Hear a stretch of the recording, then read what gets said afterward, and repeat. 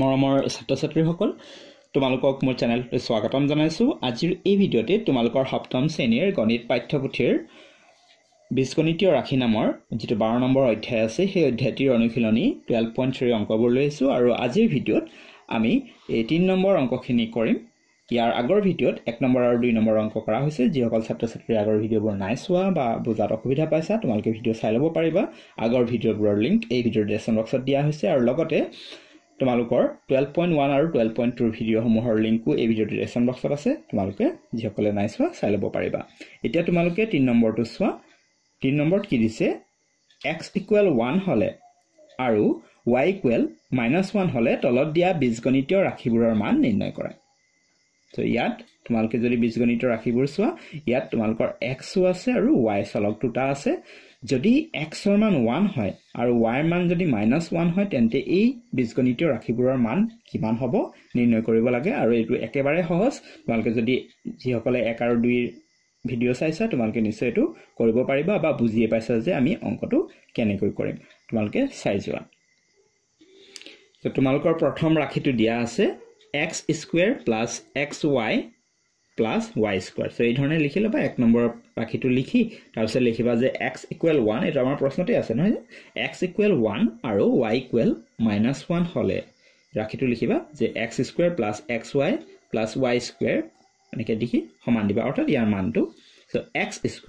So x² আছে x ৰ মান দিয়া আছে আমাৰ x = 1 গতিকে আমি x ৰ ঠাইত বহাম 1।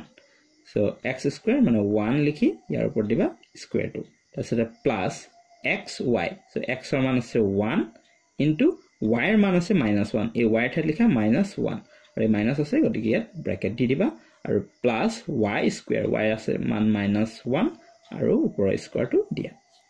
সো 1 ৰ যদি আমি স্কয়াৰ কৰো 1 পাম।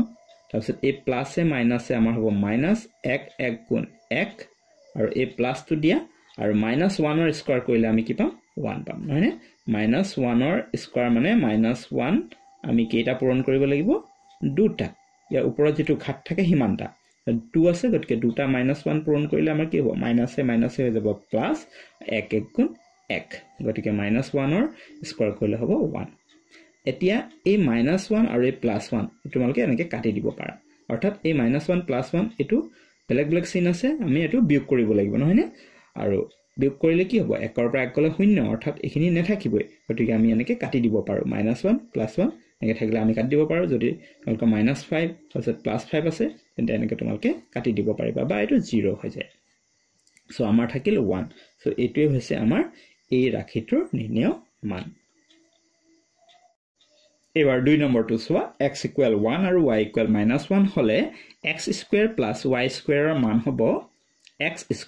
x ৰ মান আছে 1 গতিকে x ৰ ঠাইত লিখিম 1 ওপৰৰ স্কয়াৰ তাৰপিছত প্লাস y² y ৰ মান -1 দিয়া মাইনাস থকাৰ কাৰণে আমি ব্ৰেকেটটো দিম আৰু এই ওপৰৰ স্কয়াৰটো দিয়া। সো 1 ৰ স্কয়াৰ কৰিলে হ'ব আমাৰ 1 এটো প্লাস দিয়া আৰু -1 ৰ স্কয়াৰ কৰিলে আমি পাওঁ 1। সো এটো যোগ কৰি দিয়া একে একে হ'ব 2 আৰু এটোই হৈছে এই ৰাশিটোৰ নিৰ্ণয় মান।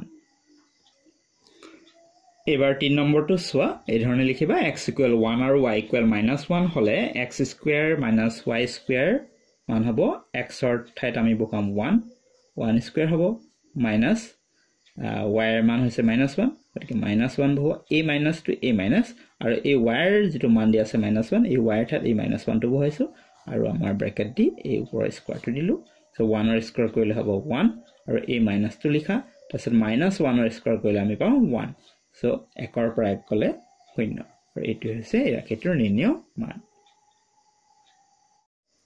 এবাৰ নম্বৰ 4 টো চোৱা। এই ধৰণে লিখি লবা x = 1 আৰু y = -1 হলে x² + y + 1 x²। So x ৰ মান 1 আছে সো x² আছে 1 স্কয়াৰ লিখিলো প্লাস এই y আছে y ৰ মান -1 সো -1 দি ব্ৰেকেট দি দিয়া তাৰপিছত এই +1 টো লিখা তাৰপিছত 1 ৰ স্কয়াৰ কৰিলে আমাৰ 1 হ'ব প্লাসে মাইনাসে মাইনাস এটো 1 লিখা তাৰপিছত এটো +1 এটো -1 এটো +1 এটো কেনসেল হ'ব আমাৰ থাকিল 1। এটো হৈছে আমাৰ নিৰ্ণয় মান। নম্বৰ 5 টো চোৱা x = 1 আৰু y = -1 হলে 3x + y ইয়াৰ মান হ'ব 3x। সো 3 লিখা আৰু x ৰ মান আমাৰ 1 আছে সো 3x আছিল 3 লিখিলো ইনটু 1 লিখা x অৰ্থাৎ প্লাস দিয়া এই প্লাসটো তাৰ পিছতে y মান -1 সো এই y অৰ্থাৎ -1 লিখা ব্ৰ্যাকেট দিবা সো 3 1 গুণ আমাৰ 3 হল আৰু প্লাসে মাইনাস এটো 1 সো 3 ৰ পৰা 1 গলে আমাৰ 2 আৰু এটো হৈছে নিৰ্ণয় মান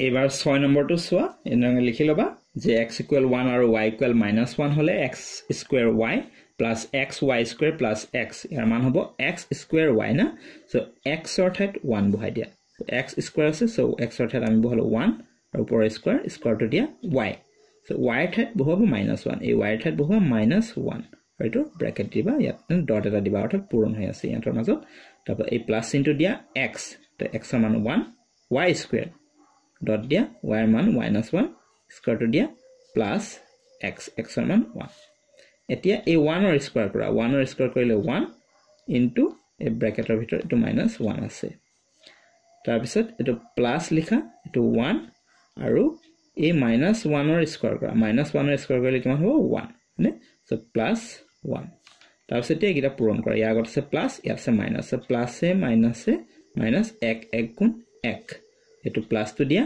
1 গুণ হ'ব 1 আৰু এই প্লাস দিয়া তো 1 তো ইয়াত আমাৰ এই -1 এই +1 টো ক্যান্সেল হল আমাৰ থাকিল +1 অৰ্থাৎ এটো 1 লিখিলে হ'ব আৰু এটো হৈছে ইয়াৰ নিৰ্ণয় মান আশা কৰিছো তোমালোকে 3 নম্বৰৰ মান নিৰ্ণয় পৰাখিনি গুটেখিনি বুজি পালা ইয়াৰ নেক্সট ভিডিওত বাকি 4 নম্বৰ 5 নম্বৰ 6 নম্বৰৰ ভিডিও লৈ আহিম আৰু তাৰ লিংক এই ভিডিওৰ ডেসক্ৰিপচন বক্সত তোমালোকে পাই যাবা ভিডিওটো চোৱাৰ বাবে ধন্যবাদ আৰু ভিডিওটো কেনে পালা ভাল লাগিলে লাইক এটা কৰি দিয়া শেয়াৰ কৰা তোমালোকৰ বন্ধু-বান্ধৱীৰ মাজত যাতে তেওঁলোকে ভিডিওটো পায় আৰু মোৰ চেনেলটো যদি প্ৰথম আহিছে তেন্তে চেনেলটো সাবস্ক্ৰাইব কৰি ৰাখা যাতে আগলৈ এনেকুৱা ধৰণৰ ভিডিওসমূহ পাই থাকিবা আৰু মোৰ চেনেলটোৰ সৈতে জড়িত হৈ থাকিবা যেহেতু এই চেনেলটো তোমালোকৰ সকলো বিষয়ৰ ভিডিও নিয়মীয়াকৈ আগবঢ়াই থকা হয় আৰু লগতে মোৰ চেনেলটোৰ প্লেলিষ্ট সেকশন এবাৰ তোমালোকে চেক কৰি চাব পাৰা তাত তোমালোকৰ বেলেগ বিষয়ৰ প্লেলিষ্ট ধুনীয়াকৈ কৰা আছে তোমালোকে নিৰ্দিষ্ট বিষয়ৰ প্লেলিষ্টত গৈ সেই বিষয়ৰ নিৰ্দিষ্ট পাঠৰ ভিডিও চাই তাৰ পৰা আয়ত্ত কৰি ল'ব পাৰিবা কৰবাত কিবা অসুবিধা পালে বা বুজি নাপালে মোক কমেন্ট কৰি জনাবা বা মোক হোৱাটছআপ কৰিব পাৰা মোৰ হোৱাটছআপ নম্বৰ হৈছে 7086618134 ভিডিওটো চোৱাৰ বাবে ধন্যবাদ